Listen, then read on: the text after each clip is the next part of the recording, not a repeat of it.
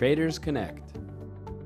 When starting to trade, it's important to keep in mind that the entire global economy is really just a big combination of many small transactions occurring between many people and multiplied many times.